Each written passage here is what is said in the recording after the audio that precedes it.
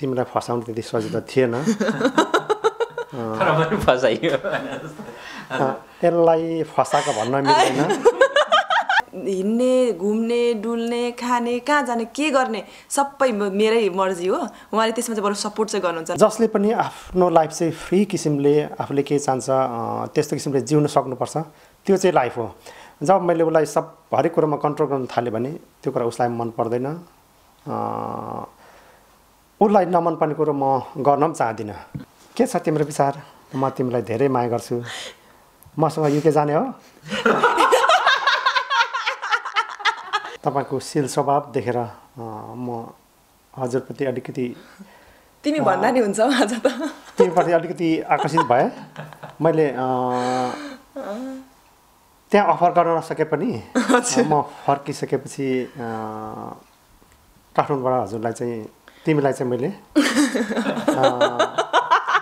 अब त्यो एजको कुरा गर्नुपर्दा त अब मलाई पनि त मन पराउने त मेरै एजको होइन त्यो बिजनेस गर्ने समथिङ होइन अलिक पैसावाल भनौँ न पैसावालको कुरा जोड्दा चाहिँ पैसा भएको नै पनि थियो होला नि त किनभने आफूले आफ्नै टाइपले त मान्छेले मन पराउने अप्रोच गर्ने हुन्छ नि त तर किन चाहिँ मैले उहाँसँग नै जिन्दगी काट्नको लागि राजी भएँ भन्ने पनि त हो नि त मेरो अनलाइन टिभी देशको मुहार दर्शकवृन्द नमस्कार मेरो अनलाइन टिभीमा तपाईलाई स्वागत छ हाम्रो टाइटल र हाइलाइट्स हेरेर पनि आज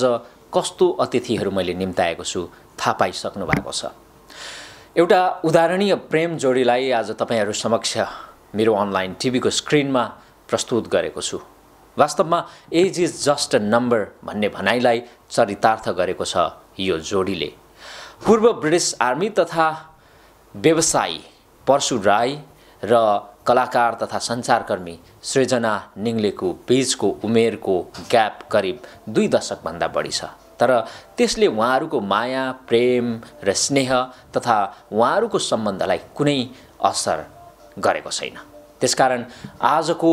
यो विशेष प्रस्तुतिमा यहाँहरू सबैलाई हार्दिक स्वागत गर्दै अब भने हाम्रो अतिथिहरूसँगको रमाइलो र एकदमै मिनिङफुल र तपाईलाई पनि काम लाग्ने र तपाईहरूलाई पनि विशेष छाप छोड्न सक्ने यो कुराकानी अबको क्रममा प्रस्तुत गर्दैछु मेरो अनलाइन टिभी ओके यो एकदमै ब्युटिफुल जोडीलाई मेरो अनलाइन टिभीमा म स्वागत गर्न चाहन्छु हस् धन्यवाद ओके सुरुमा चाहिँ अब तपाईहरूको प्रेम कसरी मौलायो र यो विवाहमा परिणत कसरी भयो कहाँबाट जाउँ भन्दाखेरि म सृजनाजीबाटै जान चाहन्छु अब स्टोरी त एकदमै लामो छ तर सर्टकटमा भन्नुपर्दा चाहिँ हाम्रो आफ्नै निवासमै भनौँ न निवासमा आफ्नै ठाउँमै भेट भएको थियो दमकमा पहिलो हाम्रो मैले चिन्ने अनि उहाँले चिन्ने एकजना दाइ हुनुहुन्छ उहाँले नै हामीलाई चिनजान गराइदिनु भएको थियो तर चिनजान गर्ने क्रममा चाहिँ फर्मल्ली दाजु बहिनी खालको सम्बन्ध नै हामी गर्ने गर्थ्यौँ होइन गरेको थियौँ तर उहाँले चाहिँ मनमा लड्डु फुट्यो भनेर पछि भन्नुभएको थियो भरे भन्नुहुन्छ होला होइन त्यस सँगसँगै अनि अब बोलचाल गर्ने क्रममा एउटा रिलेसन बिल्डअप भयो तर एकदम प्रेमी प्रेमिका त्यस्तो खालको रिलेसन त थिएन होइन पक्कै पनि अब एज डिफ्रेन्ट भएको कारणले गर्दा पनि त्यो मैले सोच्ने कुरा पनि हुन्थेन उहाँले चाहिँ अब सोच्न सक्नुहुन्थ्यो होला होइन त्यो सोचेको थिएन अनि पछि चाहिँ अलिकति उहाँले चाहिँ आफ्नो सबै कुराहरू बताउँदा चाहिँ एकदमै माया लाग्ने खालको स्टोरी छ उहाँको आफ्नै होइन अनि त्यसले गर्दा पनि अझै आकर्षित पुगेँ भनौँ न अनि फेरि त्यतिखेर नै चाहिँ अब ठ्याक्कै भन्नुपर्दा चाहिँ मेरो यो रिलेसन चाहिँ फर्स्ट रिलेसन होइन मेरो सेकेन्ड म्यारिज हो अब यो त खुलेर भन्नुपर्ने हुन्छ मेरो अडियन्सहरूलाई किन भन्दाखेरि अलिकति पब्लिकली पनि केहीले चिन्ने भएको कारणले गर्दा धेरै क्वेसनहरू आउँछ अब पर्सनल्ली भन्न सकिँदैन यस्तो कुराहरू होइन अनि म प्राय मेरो भित्रको कुराहरू पर्सनल कुराहरू म बाहिर प्राय नै भन्दिनँ होइन भन्नु पनि ठिक लाग्दैन प्रोफेसनल भनेको प्रोफेसनलै हुन्छ तर आज चाहिँ मेरो अनलाइन टिभी यत्रो अब 3 करोड जनताले हेर्ने अनलाइनबाट केही जो मेरो शुभचिन्तकहरू हुनुहुन्छ भनौँ या त केही मेरो बारेमा बुझ्न चाहनेहरूले त भन्नै पर्ने हुन्छ त्यो टाइममा चाहिँ उहाँसँग भेट्ने टाइममा चाहिँ भेटेको बेलामा चाहिँ हाम्रो सेपरेट भएको भनौँ या त पारपाचुके भनौँ न नेपालीमा त्यस्तो भइसकेको थियो किन भन्दाखेरि उहाँसँग चाहिँ मेरो एरेन्ज म्यारिज भएको थियो एकदमै सानो एजमा 15-16 वर्षको एजमा चाहिँ एरेन्ज म्यारिज भएको थियो अनि लगत्तै बेबी पनि भइहाल्यो मेरो नानी छोरी भइहाल्यो अनि त्यतिखेर त अनम्याच्योर नै हुन्छ नि त त्यो एजमा त जो कोहीले पनि आफ्नो भविष्य सोचेको पनि हुँदैन कि म यस्तो गर्छु भन्नेसम्म पनि हुँदैन नि त अनि त्यतिखेरै अब एउटा आमा बनिसकेको थिएँ म बिस्तारै बिस्तारै टाइम अप हुँदै गर्दा चाहिँ मैले चाहिँ मेरो सही लाइफ पार्टनर उहाँ हुनु नरहेछ भन्ने खालको चाहिँ भएको थियो तर तत्कालै मैले बिहानै गर्छु भन्ने चाहिँ सोचेको थिएन किनभने छोरीको करियर छोरी अनि आफ्नो पनि करियर स्टार्ट गरेको जब छोरी भयो त्यस पछाडि मैले करियर स्टार्ट गरेको थिएँ होइन अनि आफ्नो करियर पनि छँदैन थियो अनि त्यस कारणले गर्दा पनि म स्टप भएको थिएँ तर उहाँलाई देखेपछि चाहिँ अलिअलि हुँदै गयो भनौँ न होइन त्यसपछि चाहिँ अलिक बढाइ के तपाईँले भन्ने हो कि त्यही नै हो हाम्रो भेटघाट त्यहाँ भइसकेपछि मलाई पनि कस्तो लाग्यो भनेदेखि तपाईँको शील स्वभाव देखेर म हजुरप्रति अलिकति तिमी भन्दा नि हुन्छ आज त तिमीप्रति अलिकति आकर्षित भएँ मैले त्यहाँ अफर गर्न नसके पनि म फर्किसकेपछि काठमाडौँबाट हजुरलाई चाहिँ तिमीलाई चाहिँ मैले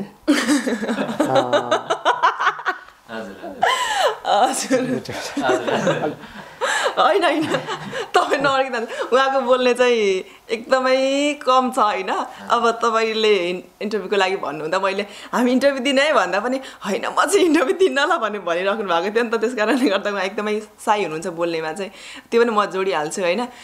त्यो बेला चाहिँ अब उहाँले चाहिँ मन पराउनु भएको थियो अरे भन्नुभयो त्यसपछि कुराकानीहरू भयो फोनमा उहाँ चाहिँ हाम्रो भेटेको 1 दिन 2 दिनपछि चाहिँ उहाँ यता फर्किहाल्नु पर्ने थियो युके होइन अनि काठमाडौँ फर्किहाल्नु भयो त्यसपछि फोनमा चाहिँ कुरा गर्नुभयो फोनमा चाहिँ अलिकति यस्तो डाइरेक्टली भेट्दा चाहिँ अब बोल्न नसक्ने टाइपको अनि फोनमा चाहिँ उहाँले नै बोलेको होइन जस्तो क्या अर्कै मान्छेले बोले जस्तो क्या अब त्यसरी बोल्ने क्या त्यस्तो फ्राङ्क भएर बोल्ने हो किन भन्नु त फोनमा चाहिँ मलाई अलिकति आँट आउँथ्यो पर्सनली भेट्दाखेरि बोल्न नसके पनि फोनमा चाहिँ मैले जस भए पनि ठिकै छ नभए पनि ठिकै छ भन्ने किसिमले हटारो हान्नुभयो हजुर ज्यू तपाईँको चाहिँ यो हिडन ट्यालेन्ट हो कि के हो त्यति धेरै बोल्नुहुन्न तर जे होस् हुन्छ नि एउटा केटी पट्याउने भनेर भन्छ नि त्यो टिपिकल वर्ड सुन्दा त त्यति मजा लाग्दैन तर त्यो एउटा चाहिँ खतरा कला अद्भुत कला चाहिँ नै परशुजीमा चाहिँ रहेछ होइन त्यो पनि मलाई पट्याउने हजुर भन्नु पर्यो किनकि म क्वाइट नै छु मेरो सबै शुभचिन्तकहरूले भन्छ बोल्दैन अलिक क्वाइट छ तर अब पर्यायलाई त म बोल्दो रहेछु भन्ने कुरो मलाई आफूलाई थाहा भयो होइन तपाईँले ठ्याक्कै कसरी कन्भिन्स गर्नुभयो उहाँलाई किनभने उहाँ त एजमा धेरै तपाईँभन्दा 2 दशक बढी सानो हुनुहुन्छ होइन आफूभन्दा 2 दशक बढी सानो भनेको त करिब कहिलेकाहीँ छोरीको उमेर समूहको भन्दा पनि फरक पर्दैन यति सानो उमेरको मान्छेलाई यति राम्री मान्छेलाई चाहिँ तपाईँले कसरी चाहिँ हुन्छ नि फकाउनु भयो कसरी कन्भिन्स गर्नुभयो मेरो अर्धाङ्गिनी हुनुपर्छ मेरो श्रीमती हुनुपर्छ मेरो जीवनसाथी हुनुपर्छ भनेर तपाईँले त्यो के थियो त ठ्याक्कै त्यो समय एकपल्ट यस्तो थियो कि जब मैले उसलाई देखेँ देख्नु बित्तिकै मलाई उसको शील स्वभाव व्यवहारहरू देख्नु बित्तिकै मलाई के लाग्यो भने ऊ एकदमै ट्यालेन्ट छ उसले पनि मेरो हिडन कलालाई देख्यो भने मसँग खुसी हुन्छ जस्तो लाग्यो त्यही भएर मैले चाहिँ यो हिडन ट्यालेन्टलाई चाहिँ मैले त्यतिखेर प्रयोग गरेँ भन्नु पर्यो जुन कुरा मैले सायद धेरैजनाले उसलाई के अरे ऊ त मिडिया क्षेत्र अनि कलाकार क्षेत्रमा भएकोले गर्दाखेरि उसको धेरै साथीहरू थियो होला उहाँहरूले अब त्यही अब उहाँहरूको भित्री उसलाई राख्न सकेको थिएन तर मैले चाहिँ राखेँ भनौँ न राख्नु बित्तिकै अब अलिकति उसलाई सोच्ने समय पनि चाहिएको थियो उसले केही दिन सोचेर जवाफ मलाई जस बिस्तारै बिस्तारै दिनुभयो यस्तो जवाफ भन्नाले यस्तो म पनि तपाईँलाई मन पराउँछु भन्ने नै त भएन होइन तर यस्तो भयो अब उहाँले भनिसकेपछि मैले सोचेँ भन्दा पनि अब उहाँको मन किन मैले त्यतिखेर त सोचेकै थिएन होइन तर उहाँको मन किन दुखाइहाल्ने भनेर भन्ने पनि भयो होइन किनभने म त मिडिया क्षेत्रमा काम गर्ने हामी त अब जो कोहीले पनि मन दुखाउन चाहँदैन होइन त्यो बोल्ने कला त हाम्रो कोसँग कस्तो बोल्ने भने त हुन्छ त्यो ट्यालेन्ट चाहिँ हुन्छ हाम्रो अनि त्यही भएर पनि उहाँलाई चाहिँ मैले केही भनेको थिएन तर पनि बोल्दै थिएँ हजुर भनेर बोल्दै थिएँ उहाँले अनि पछि चाहिँ अब बोल्दै जाँदै गर्ने क्रममा चाहिँ उहाँले आफ्नो कथाहरू भित्री कथाहरू सुनाउनु भयो एकदमै माया लाग्यो अघि पनि भने एकदमै माया लाग्ने यो पनि एउटा मेरो हिडन ट्यालेन्ट थियो फसाउने कला होला त्यो चाहिँ फसाउने त नभनौँ होइन अब किन अहिलेको जमानामा त्यही पनि एउटा मिडिया क्षेत्रमा मैले भन्दा अलिक धेरै संसार देखेको छौ मान्छेहरू देखेको छौ त्यसले गर्दाखेरि तिमीलाई फसाउनु त्यति सजिलो थिएन यसलाई फसाएको भन्न मिल्दैन एउटा एकदमै सानो एज भए पनि एकदमै म्याच्योर छ अलिअलि बाहिरको संसार देखेको छ त्यसलाई उसलाई फसाउनु त्यति सजिलो छैन ऊ एकदमै ट्यालेन्ट छ तै पनि फसाउनु भयो मायाजालमा पार्नु भनौँ न अब त्यही कुराले के घुमाइराख्नु नै मायाजाल भन्ने कुरो फरक पर्छ तर फसाउने भन्ने कुरो चाहिँ चान्चुने कुरो थिएन यो शब्द हामी सबैले फिर्ता ल्याउँ होइन मायामा पार्नुभयो भनौँ न अनि अघि मैले भन्दै थिएँ अनि त्यसपछि उहाँको त्यो व्यवहारहरू एकदम बोल्ने तरिका अनि उहाँले एकदमै धेरै बिजी हुने क्या अब यहाँ पनि त्यतिखेर त आर्मीमै हुनुहुन्थ्यो होइन त्यो समयमा चाहिँ अब अहिले जस्तो त्यो चाहिँ फ्री पनि थिएन एकदमै बिजी थियो ऊ चाहिँ उसको बिजनेसहरू कम्पनीहरू अनि आफ्नो बिजनेसहरू थियो बोल्ने टाइम नै हुन्थेन अनि सुत्ने टाइम पनि हुन्थेन त्यो सुत्ने टाइममा पनि मलाई फोन गर्नुहुन्थ्यो क्या भनेपछि चाहिँ अनि साँच्चैको यो मान्छेले चाहिँ एकदमै मलाई माया गर्छ जस्तो लाग्यो अनि मैले चाहिँ के सोचेँ भने अब लाइफमा मैले यत्तिकै त भर्खर 23-24 वर्षमा त होइन यत्तिकै त म सायद बस्दैन होइन पछि मैले बिहा गर्नै पर्छ जिन्दगीमा लाइफ पार्टनर आफूले छाने जस्तो सोचे जस्तो पाउँछु पनि होला गर्नु पनि पर्छ तर यति छिटो नसोचे पनि होइन त्यो सोच्दै गर्दा चाहिँ यो मान्छे मेरो लाइफमा चाहिँ ठिक होला भन्ने पनि भयो अब जुनै पनि छोरी मान्छेले आफ्नो सेक्युर पनि चाहन्छ छोरा मान्छे छोरी मान्छे होइन आफ्नो श्रीमानमा श्रीमतीमा हुनुपर्ने गुणहरू यस्तो होस् भन्ने हुन्छ नि त पैसा भनेको त हातको मैले सुनेको थिएन तर पैसा नभई पनि हुँदैन होइन पैसा चाहिँ हुनैपर्छ तर पनि धेर थोर भन्ने चाहिँ तपाईँले चाहिँ ठ्याक्कै के देख्नुभयो त उहाँमा कि अब उहाँसँग जीवन नै बिताउँ भन्ने चाहिँ के पाउनुभयो किनभने अघि पनि भन्यौँ कि तपाईँभन्दा धेरै उमेरले ठुलो हुनुहुन्छ हुन त यस्तो समाजमा हुनै नभएको चाहिँ होइन तर पनि तपाईँहरूको एज ग्यापलाई हेर्दाखेरि अरू केही फ्याक्टरहरूले केही काम गर्यो पक्कै पनि यो चाहिँ एजको हिसाबमा त मैले सोचेकै थिएन होइन अनि अरू कुरा चाहिँ केले इफेक्ट गर्यो भन्दा उहाँको इनोसेन्टपन जुन एकदमै इनोसेन्ट हुनुहुन्छ उहाँ होइन एकदमै लभली पनि हुनुहुन्छ क्या उहाँले एकदमै धेरै माया गर्न केयर गर्न जान्ने हुनुहुन्छ होइन अनि आफूलाई म जस्तै प्राय केटाहरू प्राय त नभनौँ कोही केटाहरू चाहिँ कस्तो हुन्छ भने आफ्नो केटीलाई मात्रै खुसी पार्न सकौँ भन्ने हुन्छ नि त तर उहाँको त्यो होइन क्या मलाई मात्र नभएर मसँग जोडेको हरेक कुरालाई माया गर्ने क्या सम्मान गर्ने जस्तै अब मेरो पास्ट थियो उहाँले त्यो विषयमा कुरा गर्दा मलाई सपोर्ट गर्ने कि यसो गर्नुपर्छ यस्तो हो जिन्दगी भनेर एकदमै कन्भिन्स गराउन सक्ने अनि मैले उहाँको पास्टलाई पनि कहिले पनि यस्तो उस्तो भनेर सोधिनँ पनि र उहाँको के कसो भनेर हुन्छ नि त्यो भित्री कुराहरू मैले कोही उहाँले कोट्याइन पनि र उहाँसँग जोडेको मान्छेहरूले पनि सोधेको पनि थिएन क्या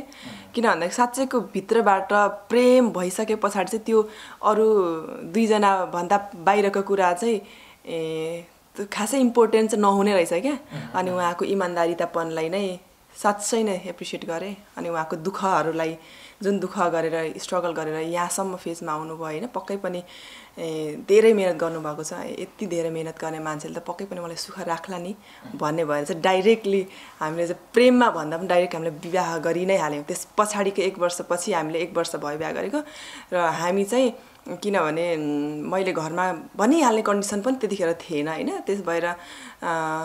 उहाँले फेरि घरमा भनिहाल्यो भने इन्कार गर्नुहुन्छ भन्नेसम्म पनि थियो नि त मलाई त त्यही भएर उहाँ आउने बित्तिकै हामीले चाहिँ ल हामी प्लान गरेर हामीले चाहिँ गयौँ होइन कहाँ फर्स्टमा चाहिँ हामी पोखरामा गयौँ पोखराको बाराही मन्दिरमा हामीले बिहा गऱ्यौँ हामी दुईजनाले मात्रै त्यसपछि चाहिँ उहाँले आफ्नो जन्मस्थान लानुभयो अनि त्यहाँ पनि सानो यसो हुन्छ नि विधिहरू पुरा भयो त्यसपछि चाहिँ उहाँ फर्किनु भयो लगतै म पनि यता आइहालेँ ओके परशुरामजी अब यति राम्री श्रीमती पाउनु भएको छ तपाईँ आफू पनि फेरि नराम्रो भन्ने त हुँदै होइन तपाईँ आफू पनि जेन्टल हुनुहुन्छ ह्यान्डसम हुनुहुन्छ सो तर यति धेरै यो एज ग्याप हुँदाखेरि चाहिँ तपाईँलाई कहिलेकाहीँ पीडा हुने अथवा एकदम अनेस्टली भन्दाखेरि त्यस्तो केही हुन्छ कि हुँदैन र समाजले चाहिँ कुरा काटिरहँदाखेरि ओहो यति धेरै एज ग्याप भोलि छुट्टिन्छन् यिनीहरू भनिरहँदाखेरि तपाईँलाई कस्तो पीडा मनमा हुन्छ कि हुँदैन कहिलेकाहीँ अनेस्टली भन्दाखेरि चाहिँ धन्यवाद हजुर यो क्वेसनको लागि। मलाई कहिले पनि यो फिल हुँदैन किनभनेदेखि हामीले छोटो समयमा भए पनि एक आपसमा राम्रो किसिमले चिनजान भयो। उसको भित्री मनभित्र मैले पस्ने मौका पाएँ। त्यसले गर्दाखेरि भन्ने मान्छेले त भनिरहन्छ तर मलाई त्यो कुरा चाहिँ वास्ता लाग्दैन किन उसलाई म धेरै विश्वास गर्छु, माया गर्छु, उसले पनि मलाई त्यतिकै माया गर्छ। त्यसले गर्दाखेरि जुन अरूको प्रेडिक्सन छ त्यो प्रेडिक्सनलाई म कुनै पनि मेरो उसमा चाहिँ असर पार्दैन जस्तो लाग्छ। दुईजनामा अब बन्ड भएपछि होइन दुईजनाको मनै मिलिसकेपछि अरूले भन्दा पनि खासै फरक त नपर्ला। मलाई पनि भन्नुहुन्छ होइन डाइरेक्टली नभए पनि इन्डाइरेक्टली पनि भन्नुहुन्छ होइन। हामीलाई पनि थाहा छ मान्छेले यस्तोसम्म भन्छ भनेर होइन। तर खासै हामी चाहिँ यसो हुन्छ हामी कोही कुरा चाहिँ हामीले लुकाउँदैन क्या। जस्तो मैले पनि मेरो पहिलाको कुराहरू पनि हुन्छ नि आदि इत्यादि हुन्छ नि आफ्नो कुराहरू त्यो पनि मैले सबै उहाँलाई सुनाउँछु, उहाँले पनि आफ्नो सबै सुनाउनुहुन्छ होइन। अनि अहिले पनि केही भएको म के गर्दैछु मलाई कसले के भन्यो भनेर सबै सुनाइरहेको हुन्छ उहाँलाई होइन। अनि हामी चाहिँ अब कुनै कुराहरू त्यस्तो पनि हुन्छ तर त्यसले चाहिँ मजाक लिन्छ यस्तो भन्यो है भनेर हो भनेर यसो लिनुपर्छ भन्नुहुन्छ। उहाँ चाहिँ एकदम सपोर्टिभ चाहिँ धेरै सपोर्टिभ के। अब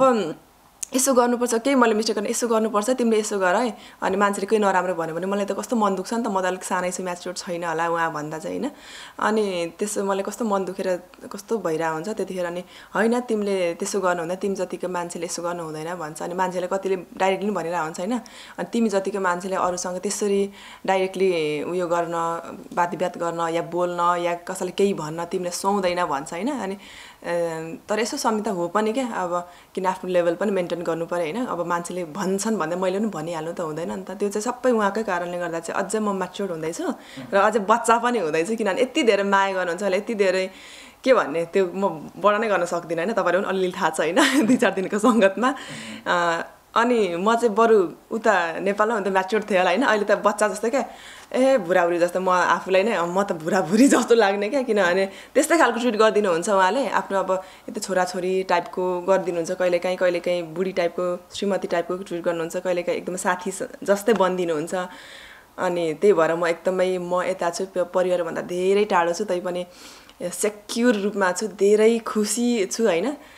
त्यही भएर पनि जति अरूले मिस गर्थ्यो आफ्नो घर फ्यामिलीलाई त्यति चाहिँ मिस गर्दै मिस त हुन्छ नै पक्कै पनि होइन। तर त्यति धेरै चाहिँ मिस हुँदैन किनभने कारण चाहिँ उहाँ हो क्या। सृजनाजी जस्तो अन्तर्वार्ताकै क्रममा तपाईँले आफ्नो असफल भएको पूर्व सम्बन्धको बारेमा पनि चर्चा गर्नुभयो र छोरीको विषयमा पनि कुराकानी गर्नुभयो। छोरीको अवस्था अहिले के कस्तो छ, उहाँ कहाँ हुनुहुन्छ? तपाईँ त अहिले युकेमा हुनुहुन्छ होइन। तपाईँसँग त छोरी हुनुहुन्न त्यसकारण मैले सोधेँ, यसलाई माफ गर्नुहोला तपाईँले। र तपाईँको हुन्छ नि छोरीको बाल्यकाल र तपाईँको करियरको सङ्घर्ष कसरी अगाडि बढेको थियो? छोरी भन्ने बित्तिकै भावुक हुन मन लाग्छ होइन। तर अब अन्तर्वार्तामै भावुक नहौँ होला। छोरीलाई मिस हुन्छ तर अहिले चाहिँ अब हाम्रो धेरै इन्टरनेटको फेसिलिटी भएको कारणले गर्दा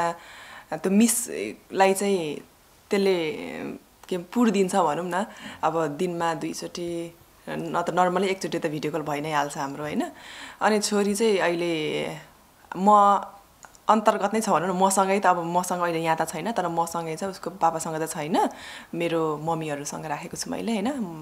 पढिराखेको छ, भर्खर सानो 6 वर्ष छ, भर्खर 1 मा पढ्दैछ।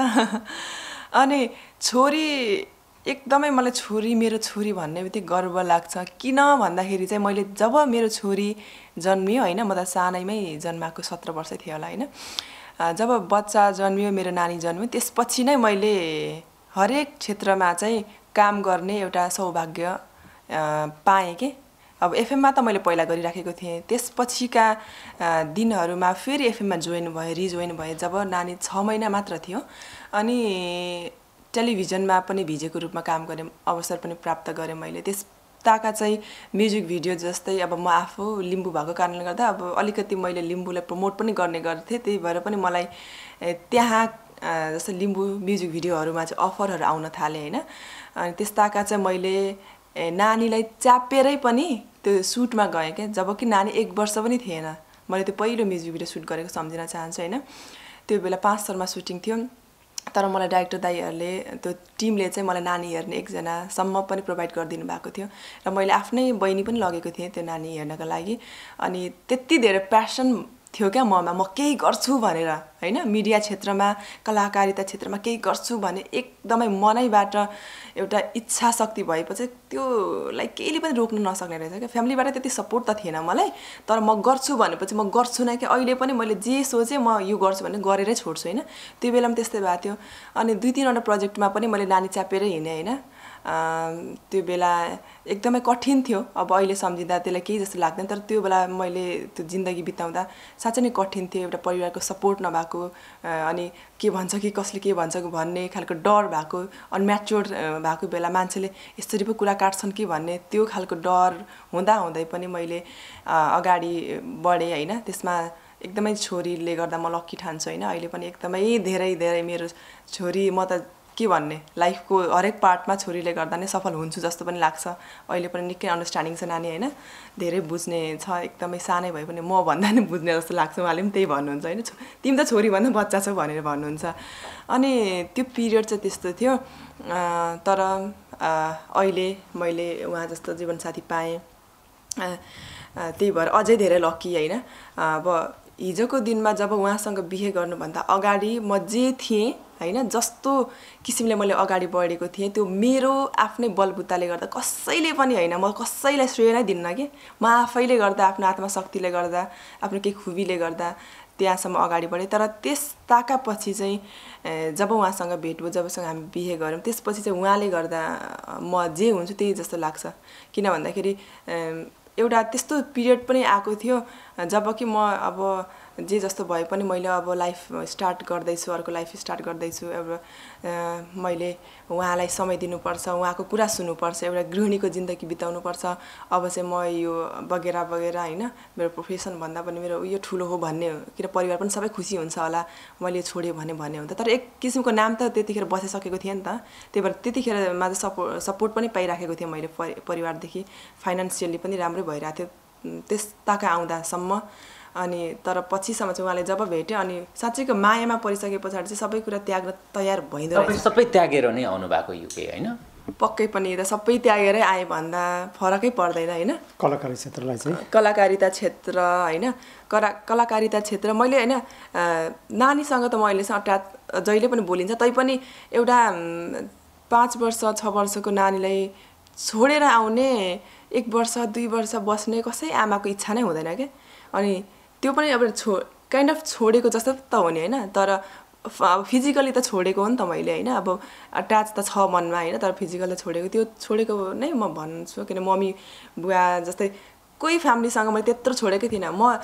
त्यतिखेर कामको सिलसिलामा बाहिरहरू जाँदा पनि जस्तै एक्टिङ कोर्सको लागि पनि म काठमाडौँ गएको बेला पनि नानीलाई 1 महिना म्याक्सिमम म 1 महिना छोडेँ 1 महिना हैन 15 दिनसम्म छोड्दै म फेरि गइ नै हाल्थेँ क्या त्यो 2 दिन जस्तो छुट्टी हुन्थ्यो म प्लेनमा जान्थेँ फेरि भेटेर पर्सिपल्ट आउँथेँ क्या त्यो समयमा त्यस्तो गर्थेँ भनेपछि काइन्ड अफ छोडेको जस्तै पनि हो तर मनबाट छोडेको छ अहिले चाहिँ अब भिडियो कलले गर्दा अलिक सहज बनाएको छ अनि अब आफ्नो करियरको पार्टहरू त हैन त्यतिखेर राम्रो हुँदै गर्दा चाहिँ मैले टक्कै छोडेर उहाँलाई नै सपोर्ट गर्छु किनभने उहाँको स्थिति पनि त्यस्तै थियो क्या उहाँलाई सपोर्ट गर्नै पर्ने थियो क्या उहाँ एक्लै बस्ने अब एउटा एकल बुवाको जिम्मेवारी थियो नि त उहाँलाई त अनि हरेक किसिमको समस्याहरू थियो अनि फेरि उहाँ एकदमै सोझो भनौँ भन्दा अब त्यस्तो बिजनेसम्यान सोझो त होइन होला हैन तर पनि मान्छेले युज गर्न सक्ने खालको हुनुहुन्छ किनभने कसैले उहाँले मन दुखाउन नचाहने नाइ भन्नै नसक्ने क्या उहाँले मिसयुज भनौँ न हैन मिसयुज गर्ने के अनि त्यो किसिमले पनि हैन म त उहाँलाई सपोर्ट गर्नै पर्छ किनभने यस्तो त हुँदैन भन्ने खालको मलाई भएर नै भनेपछि त अहिले त पुरै तपाईको डाइरेक्सनमा चल्नुहुन्छ कि क्या तपाईको कुरा सुन्दा मेरो डाइरेक्सनमै त होइन होला तर पनि मैले चाहिँ यो होइन भने गलत काम हुन्छ यसो नगर्नु भनेर भन्नु तर लागेको बानी कहिलेकाहीँ त होइन मैले भने पनि उहाँले आफ्नो काम त गरिरहन्छ यस्तो हो ऊ धेरै कुरामा एकदम पर्फेक्ट छ पर्फेक्ट हुँदा हुँदै पनि कहिलेकाहीँ एजको आधारमा अनि एउटा एक्सपिरियन्सको आधारमा उसको कुरा त प्रायः म काट्दिनँ तर राइट कुरालाई चाहिँ यो राइट हो भनेर अगाडि बढाउने चाहिँ मेरो पनि एउटा जिम्मेवारी हो मैले उसको कुरा काट्ने भनेको त्यही हो, उसले रङ डिसिजन गर्यो भने यो चाहिँ पछि फ्युचरमा तिमीलाई असर पर्छ, मलाई असर पर्छ, मलाई असर पर्ने तिमीलाई असर पर्ने भनेको मलाई हो। त्यस बेला मात्रै उसको कुरा काट्छु, नत्र भने प्रायः म उसको कुरामा धेरै नै सहमत र उसलाई म सपोर्ट नै गर्छु। तर जस्तै होइन अब त्यो कुरा गर्दा चाहिँ यहाँ गाउँ समाज हुन्छ नि, यहाँको मान्छेहरू उहाँको अब नम्बरी साथी सर्कलहरू हुन्छ नि त, उहाँले नै अब म त उहाँ भन्दा पनि म अझै क्लोज छु क्या, अझै धेरै मैले चाहिँ यहाँको मान्छेहरू चिनिसकेँ क्या, किनभने पहिला पनि काइन्ड अफ चिन्थेँ होइन, मलाई चिन्नुहुन्थ्यो, अनि त्यस कारणले अलिक सजिलो भयो। अनि उहाँ यसो भन्नुहुन्छ क्या, पहिला त उहाँ ज्वाइँलाई त होइन आर्मी अब उहाँ आर्मी समुदायको मान्छेहरूले आर्मी नै हुनु त, तैपनि हामीले त देखेकै थियौँ न, कहाँ बस्नु त के हो भनेर भन्नुहुन्थ्यो क्या। जब म आएँ मसँग उयो भइसकेपछि चाहिँ उहाँलाई पनि चिन्न थाल्नुभयो मेरो कारणले भन्दा पनि, त्यसपछि चाहिँ उहाँ पनि अलिकति सोसियल हुनुभएको कि जस्तो लाग्छ। पहिला पनि सोसियल त हो, तर उहाँ चाहिँ कस्तो भने मान्छेलाई सहयोग गर्ने होइन, तर काहीँ अब त्यस्तो क्या अब भेटघाट हुन्छ नि त्यो देखिन नचाहने भनौँ न, नचाहने होला होइन, अनि त्यो देखिन नचाहने मान्छेलाई चाहिँ अनसोसियल चाहिँ भन्छ होइन, त्यसमा उहाँले तपाईँले म्यानेज गर्नुभयो। ओके, एकदमै अलिकति सिरियस कुराकानी भयो, अब चाहिँ अलिकति रमाइलो कुराकानी पनि गरौँ न। यो जोडी देख्दाखेरि होइन, अब हामीले पटक पटक यो एज ग्यापको त कुरा गरिसकेका छौँ होइन, as is just a number भन्छ नि, तपाईँहरूको त्यो एउटा नम्बर मात्रै हो, तर तपाईँहरूको यो माया विश्वास होइन मन मिलिसकेपछि कसैको केही लाग्दैन होइन त। त्यसकारण अब तपाईँहरू दुईजनामा हुन्छ नि यति धेरै माया छ, तैपनि झगडा त कहिलेकाहीँ हुन्छ होला, के कुरामा हुन्छ? झगडा हाम्रो त्यस्तो ठुलो झगडा हुँदैन, तर झगडा चाहिँ धेरै नै हुन्छ। त्यस्तो झगडा त्यसलाई झगडा भन्नु मिल्दैन, त्यो चाहिँ डिस्कस हो, डिस्कस हो, म भन्छु नि मिसअन्डरस्ट्यान्डिङ भन्दा नि म चाहिँ कस्तो छु भने मेरो कुरै हुनुपर्छ, मैले भनेको मान्नै पर्छ भनेको म जिद्दी स्वभावको छु, तर म एकदमै मनमा नराम्रो भएको चाहिँ होइन, किनभने मलाई त्यो इख चाहिँ हुँदैन, तर पनि कुनै कुरा चाहिँ अब सानो कुरा हुन्छ, ठुलो कुरै हुँदैन हुन चाहिँ होइन, तर के गर्दा पनि मिस्टेक गर्यो भने यस्तो रिस उठ्छ कि मलाई त, अनि म त पुरा गाली गरिदिइहाल्छु नि त, अनि भनिहाल्छु, तर उहाँ चाहिँ चुप्प लाग्नुहुन्छ अलिक, अनि त्यही भएर फेरि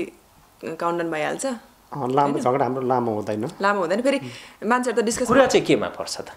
कुरा चाहिँ अब कहिलेकाहीँ होइन म घरमा बसिरहन्छु, खाना पकाइरहन्छु, अनि खाना पकाइसकेर अनि ठिकै टाइम हुन्छ त खाना खाने टाइम, उहाँ त बाहिर काममा गइराख्नु भएको हुन्छ, अनि खाना टाइम यति है भनेर भनेको हुन्छु, त्यही पनि बिर्सिनु हुँदो रहेछ होइन काम गर्दा गर्दै, अनि फोन गर्छु, फोनै उठाउनु न, यस्तो रिस उठ्छ, म त कहिले आएर चाहिँ म गरेर सोचिरहन्छ होइन, अनि आउने बित्तिकै पर्छ होइन, तर फेरि माया लागिहाल्छ, अनि होइन तिमीले खाना खान मलाई गाली गर्नु मलाई, अनि त्यस्तै अनि त्यो हो। अनि किन यस्तो लुगा फ्यालो, किन यस्तो गर, किन यसो हुनु, किन यस्तो बोल्न आउँदैन त्यो टाइपको, एकदम सिम्पल कुराहरू होइन, गराएपछि झगडा भनौँ न। हजुर, अब विशेष मेरो चाहिँ कस्तो हुन्छ नि, एक ठाउँमा काममा हिँडेछ भने अब त्यस साथीभाइ भेट हुन्छ, त्यस्तै किसिमको कहिलेकाहीँ प्रोजेक्टहरू गर्नुपर्ने हुन्छ, त्यसले गर्दाखेरि म कति कुरो टाइममा गर्न सक्दिनँ, टाइममा नभ्याउँदाखेरि उता ढिलो भएको घरमा ढिलो हुन्छु, मेन झगडा हुने कारण नै त्यही नै हो, ठुलो कुरो होइन, टाइममा घरमा आइ नपुग्दाखेरि। ओके, जस्तो सृजनाजीको तपाईँलाई मनपर्ने बानी चाहिँ के हो? एउटा उसको मनपर्ने बानी, ऊ एकदमै निडर छ, अनि मनमा लागेको कुरा उसले चाहिँ एकदम क्लियरली प्रस्ट्याउँछ। अनि मन नपर्ने बानी चाहिँ के हो? उसको मन नपर्ने बानी त त्यति छैन, तर अब ऊ अलिकति एक्सपिरियन्स नभएकोले गर्दाखेरि उसले चाहिँ मेरो कुरो राइट हो, यही नै हुनुपर्छ भन्ने उसको छ, जिद्दीपना भनौँ न होइन। ज्यू, ओके, तपाईँलाई चाहिँ के लाग्छ, जस्तो पर्सुजीको सबभन्दा मनपर्ने बानी ठ्याक्कै के हो? पुरा दायाँ बायाँ नगरी एउटा मात्रै भन्नु पर्यो भने। मनपर्ने म लगायत मसँग जोडेको हरेक कुरालाई माया गर्नुहुन्छ। अनि मन नपर्ने चाहिँ के हो त? कसैको कुरा काट्न नसक्ने, अनि अरूले मिसयुज गर्ने, त्यो चाहिँ जस्तै राम्रोलाई राम्रो भन्ने, नराम्रोलाई नराम्रो भनिहाल्ने छैन, अनि त्यही भएर धेरै मान्छेले उहाँलाई हेप्छ। ओके, अब लौरेहरू त कडा हुन्छ, अनुशासनमा बस्छन् होइन, अनि अरू मान्छेलाई पनि मातहतको मान्छेलाई अथवा आफू सर्कलको मान्छेहरूलाई पनि अनुशासनमा राख्छन् भनेर भनिन्छ होइन। तपाईँ श्रीमती हुनुहुन्छ, कतिको अनुशासन कडा, कतिको उहाँको नियन्त्रणमा बस्नु परेको छ तपाईँले? त्यो चाहिँ 1% पनि छैन नियन्त्रणमा चाहिँ होइन, बरु म चाहिँ नियन्त्रण गरिरहन्छु। मैले पनि अन्त लौरे हाम्रो दिदीको ससुरा पनि लौरे हो नि त, उहाँको अनुशासन देखाएको थिएँ कि। अनि अरूले पनि भन्थ्यो नि त लौरे त्यस्तो कडा हुन्छ, आफ्नो अनुशासनमा राख्छ, बुढीलाई झन् यस्तो गर्छ, पिन्जडाभित्र राख्छ भने भन्थ्यो नि त। तर अब त्यस्तो राख्ने थियो भने त उहाँसँग सङ्गत गर्दा थाहा पाइहाल्थ्यो, बिहेसम्म किन गर्थेँ होला र मैले होइन। तर उहाँले चाहिँ त्यो चाहिँ कुनै पनि छैन। उहाँले चाहिँ तिमी आफू स्वतन्त्र छौ, तिमीमा केही ट्यालेन्ट छ भने तिमी केही गर भनेर उहाँले नै आफै नै प्लेटफर्म दिनुहुन्छ, नत्र म त केही नगर्ने मान्छे हो नि त। अनि केहीमा पनि छैन, उहाँ हिँड्ने घुम्ने डुल्ने खाने कहाँ जाने के गर्ने सबै मेरै मर्जी हो। उहाँले त्यसमा चाहिँ बरु सपोर्ट चाहिँ गर्नुहुन्छ, ल भनेर सपोर्ट। भनेपछि तपाईँ नरम लौरे हो होइन? भनौँ पहिलाको अब मान्छेको एउटा सोच हो, तर मेरो सोच चाहिँ अलिकति फरक छ। हामी यो 21st सेन्चुरी आइसकेको मान्छे हो, त्यसले गर्दाखेरि जसले पनि आफ्नो लाइफ चाहिँ फ्री किसिमले आफूले के चाहन्छ त्यस्तो किसिमले जिउन सक्नुपर्छ, त्यो चाहिँ लाइफ हो। जब मैले उसलाई सब हरेक कुरोमा कन्ट्रोल गर्न थालेँ भने त्यो कुरा उसलाई मन पर्दैन, उसलाई नमन पर्ने कुरो म गर्न पनि चाहदिनँ। तर तपाईँले त जस्तो अहिले उहाँलाई म्युजिक भिडियो खेल्ने अवसर दिइराख्नु भएको छ, उहाँले युट्युबमा इन्टरभ्यूहरू ब्लगिङहरू गरिराख्नु भएको छ होइन, जे ग्ल्यामरसँग जोडिएर इन्टरटेनमेन्टसँग जोडिएर धेरै कामहरू गरिराख्नु भएको छ। यसमा चाहिँ तपाईँले नै प्रमोट गरेर गर्नुपर्छ भन्नुभएको हो कि त्यो उहाँको दृढ इच्छा त्यो प्रति भएको भएर तपाईँले खुल्ला छोडिदिनु भएको होइन, मैले उसको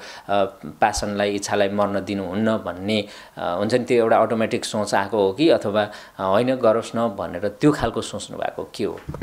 मैले अघि पनि अलिकति भनिहालेँ,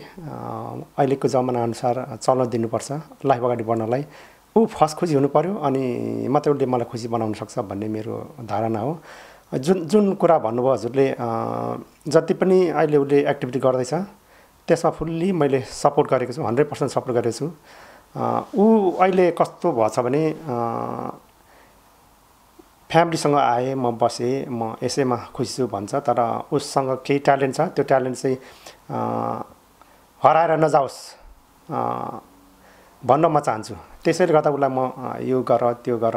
तिम्रो समय छ, तिमी कसरी खुसी हुन्छौ, साथीभाइ भेट, साथीभाइसँग केही कुरो सिक। फ्यामिलीसँग आए होइन, तपाईँसँग आयो मसँग। त्यसैले गर्दा मेरो फुल्ली सपोर्ट छ उसलाई, अनि मेरै सपोर्टबाट भनौँ उसले चाहिँ अहिले यो म्युजिक भिडियोहरू ब्लगिङहरू गरिरहेछ। तर नेपाली समाजमा चाहिँ अब जस्तो कलाकारितामा लागेको अझ अभिनेत्रीहरूलाई चाहिँ मोडलहरूलाई चाहिँ त्यति राम्रो तवरले नहेर्ने दृष्टिकोण अझै पनि विद्यमान छ। त्यो चाहिँ अब मान्छेको आफ्नो सोचाइ हो, तर मेरो चाहिँ त्यस्तो सोचाइ छैन। ऊ एकदमै, किनभने उसलाई म राम्ररी चिन्छु, उसले मलाई चिन्छ, त्यसले गर्दाखेरि ऊ मोडल हो, एउटा कलाकार हो, र पनि ऊ एकदमै एउटा एकदम खुल्ला हृदय भएको छोरी हो। त्यसले गर्दाखेरि केही प्रब्लम छैन मेरो तर्फबाट चाहिँ। अब यति माया गर्ने हस्बेन्डलाई तपाईँले एउटा गीत सुनाउनुहोस् त्यसो भने। यति माया गर्ने मान्छेलाई कुन गीत सुना भने उहाँलाई म गायिका चाहिँ होइन भनेर गाउनु होला है, फेरि गाह्रो पर्ला। म गायिका चाहिँ होइन, सबैले थाहा छ होइन। ल त्यो शब्द चाहिँ एकदम मनपर्छ, चाहिँ मैले लेखेको जस्तो लाग्ने क्या त्यो चाहिँ उहाँको लागि। तिमी बाहेक बिताएका पलहरू मेरो आयुमा गन्दिन, किनकि तिमी बिनाको जिन्दगी नै भन्दिन, म जिन्दगी नै भन्दिन। तपाईँको लागि थ्याङ्क यू। अनि अब तपाईँले पनि गाएर सुनाउनु पर्ने हुन्छ कि के छ? उहाँलाई चाहिँ गाउनु चाहिँ नलाउनु प्लिज, म चाहिँ बिहोस हुन्छ होइन। एकदमै त्यसप्रति क्षमा माग्छु, किनभने मेरो स्वर पनि राम्रो छैन, अनि मलाई गाउनु भनेपछि चाहिँ एकदमै गाह्रो कुरो हो। त्यसले भेरी सरी, त्यसको लागि उहाँलाई अर्को पार्ट दिउँ न। अब कहाँ मलाई मात्रै गरेर उहाँले चाहिँ जस्तै प्रपोज गर्ने, जस्तै पहिला भेट्दा कसरी प्रपोज त तपाईँले त्यसरी गर्नु भएन, तर मनभरि मायाको पोकालेर मलाई भेट्दा कसरी प्रपोज गर्नु त्यो भन्नु पऱ्यो नि त। जुन रात तिमीलाई भेटेँ मैले चाहिँ मेरो मनमा तिमी पसिसकेको थियो। मलाई त्यो समय कुनै पनि मैले उमेर र तिम्रो केही भूमिका नभए प्रपोज मात्रै गर्नु क्या मलाई अहिले चाहिँ। ओके, त अघि भनिसक्नु म तपाईँलाई। मलाई यस्तो त्यो समय यस्तो आँट आयो कि उसले पक्कै पनि मेरो प्रपोजलाई स्वीकार गर्छ भन्ने मलाई आँट थियो। त्यही भएर मैले चाहिँ उसलाई सिधै तिमीलाई म माया गर्छु, तिम्रो के छ विचार भनेर त्यो प्रस्ताव राखेको थिएँ। होइन तपाईँ चाहिँ अहिले चाहिँ गर्नु न भने कि अहिले मानौ भनेर लु सपोज कसरी केटाले पुरा होइन अब तपाईँ त नि खतरा मान्छे टाइपको क्या मानौ अब अहिले हामी भर्खर भेट भएको छ होइन, मलाई मेरो के छ तिम्रो विचार, म तिमीलाई धेरै माया गर्छु, मसँग युके जाने हो? ठिक छ यसो भएर चाहिँ कोही पनि मान्दैन है। अब त्यसभित्र अरू धेरै कुराहरू छ नि त। मैले पिछा मेरो कहानीहरू त मैले भनिहालेँ, मेरो मन छुने कारणले गर्दाखेरि अब अहिलेको जमानामा कति अब धेरै हाम्रो आर्मीहरूमा चक्कादिनहरू त्यसलाई मन पराउँदै त्यो सर्टहरूमा चाहिँ ल त्यसलाई अब राम्रै प्रपोज मानौँ न। Okay thank you so much यहाँ दुईजनालाई। र अब चाहिँ जस्तो अब अहिले तपाईँ चाहिँ प्रपर्टी बिजनेस गर्नुहुन्छ, एक्स आर्मी हुनुहुन्छ होइन, कस्तो छ तपाईँको व्यवसाय, उहाँले कति साथ दिइराख्नु भएको छ र सृजनाजीको अहिले कामकाजहरू जस्तो मोडलिङ अभिनय बाहेक अरू के छ? तपाईँबाटै जान्छु। मेरो चाहिँ अब उहाँले भनिहाल्नु भयो यो अन्तर्वार्तामै अब यति धेरै सपोर्ट गर्ने भनेर सबैले थाहा पनि पाइसक्नु भयो। त्यही भएर पनि मलाई एकदमै सजिलो छ र मैले भन्नै छुट्याउनै नमिल्ने चाहिँ के भन्दाखेरि म पहिला उहाँसँग नभेटिन्जेल पहिलाको जीवनमा जति पनि स्वतन्त्र थिएँ त्यो बेलामा स्वतन्त्र थिएँ जस्तो लाग्ने क्या, तर उहाँसँग आएपछि अझै धेरै स्वतन्त्र भएँ क्या। मलाई त अहिले त केही गर्न पनि मलाई उयो डर भर नै नलाग्यो त्यतिखेर त। अलिकति ड्रेसअपमा पनि होइन यसो गर्दा मान्छेले के भन्ला,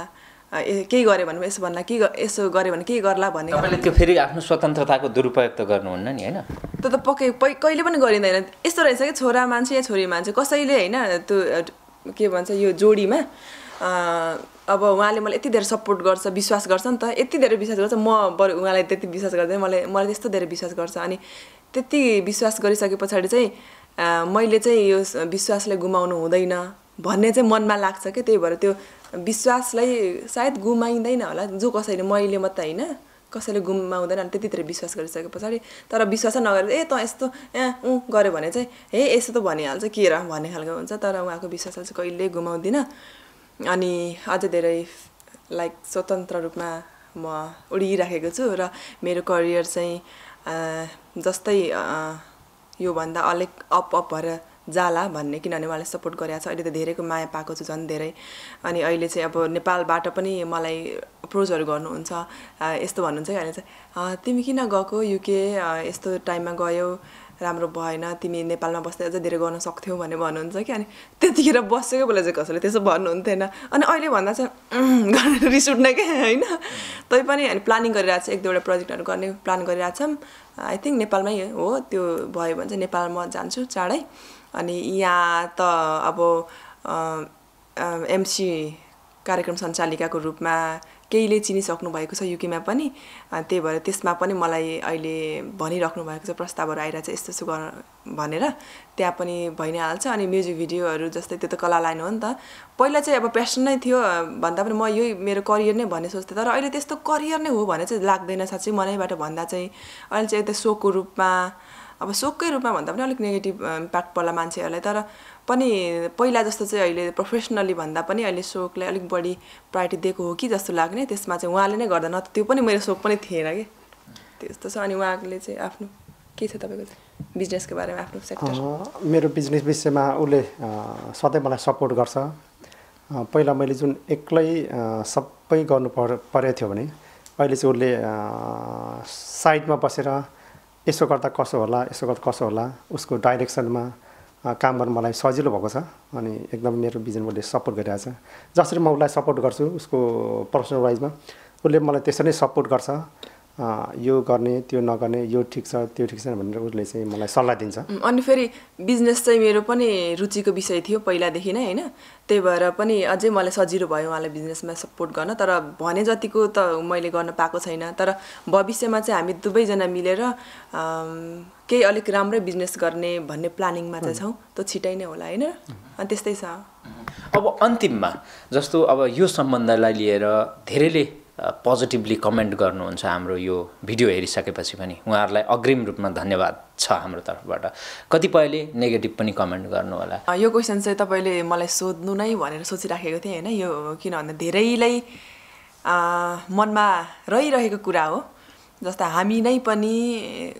मैले आफैलाई पनि अब हाम्रो जोडी जस्तै अरू देखेको थिएँ भने केही स्वार्थ छ कि भन्ने खालको जसलाई पनि लाग्छ, किन एज डिफ्रेन्ट भएपछि। तर के भन्दाखेरि मैले आफै भोग्दै गरेको अनि भोगिसकेको कुरा भइसकेपछि चाहिँ मलाई चाहिँ आफ्नो तर्फबाट चाहिँ के चाहिँ लाग्दैछ भन्दाखेरि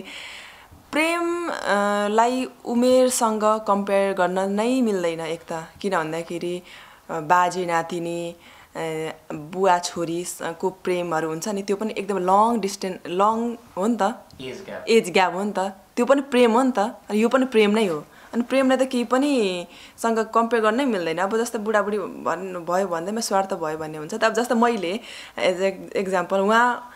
लक्किली अब एउटा लौरे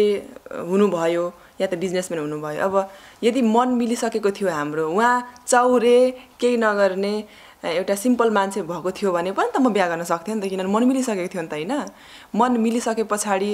त्यो पैसा देखेर मन मिलेको होइन नि त, मन मिलेर चाहिँ पछाडि यस्तो हुनुहुँदो रहेछ भन्ने थाहा पाएको हो नि त मैले त। अनि एउटै एजको पनि राम्रो प्रेम हुन्छ भन्ने त हुँदैन नि त। कति धेरैको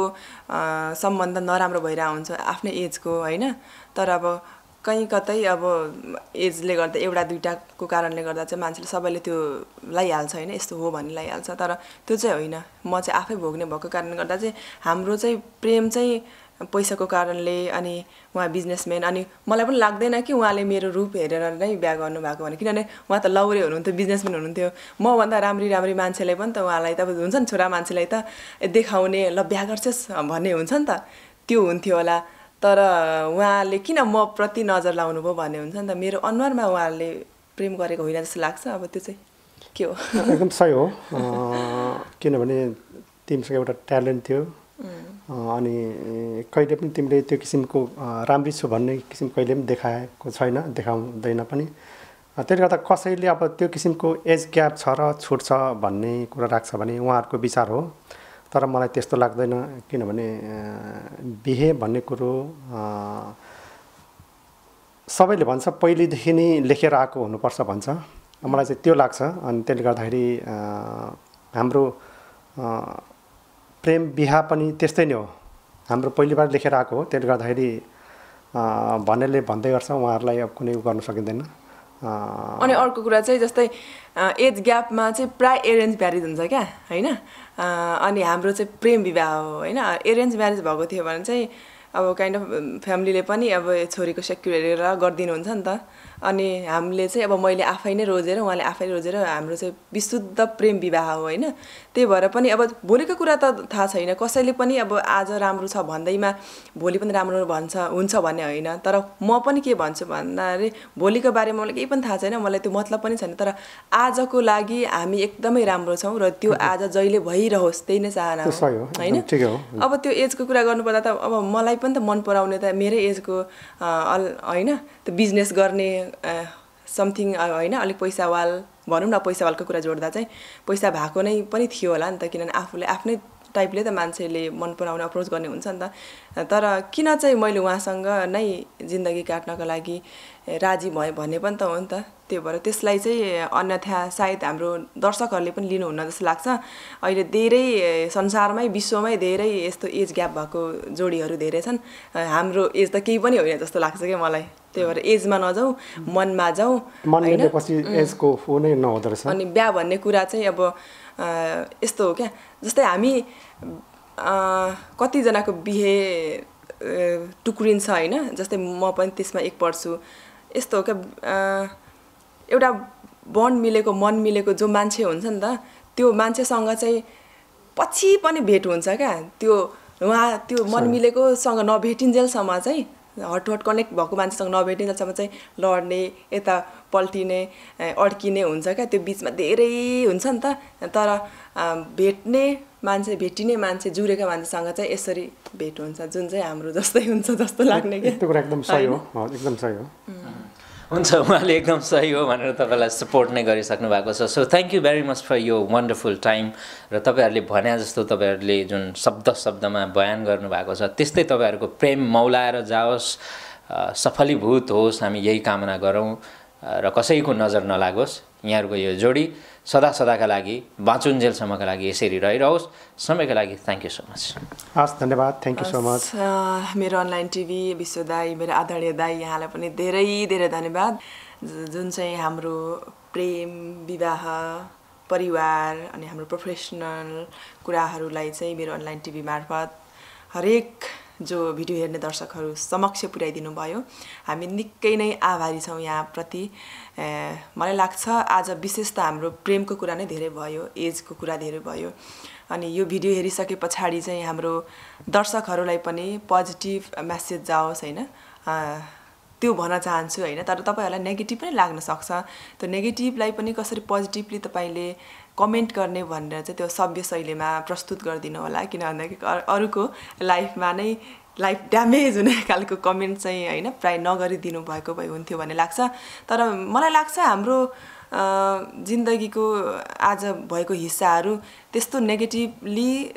वेमा गएन पनि होला किन भन्दाखेरि विश्व दाइको प्रश्न सोध्ने शैलीमा नै भर पर्ने कुरा हो होइन उहाँको सोधाइ पनि त्यस्तो तरिकाको थिएन र हाम्रो एन्सर पनि त्यो अनुसारले हामीले दिन सक्यौँ जस्तो लाग्छ र फेरि पनि यहाँलाई धेरै धन्यवाद